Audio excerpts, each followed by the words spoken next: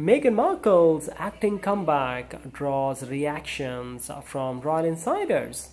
Angela Levin, Meghan Markle and Prince Harry's primary critic, has spoken out after the Duchess of Sussex made a startling return to acting in a new ad for a coffee brand. The Daily Mail released the statement.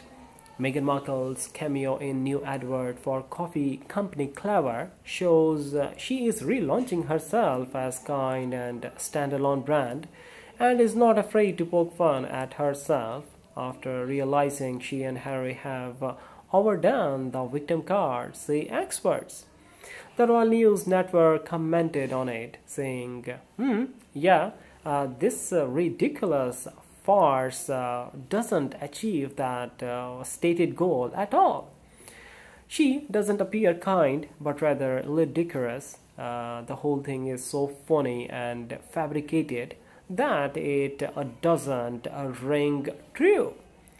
We all know Meghan is allergic to work, so in no way would she spend a second actually working for them. Angela responded by reposting the message on her X, previously known as Twitter.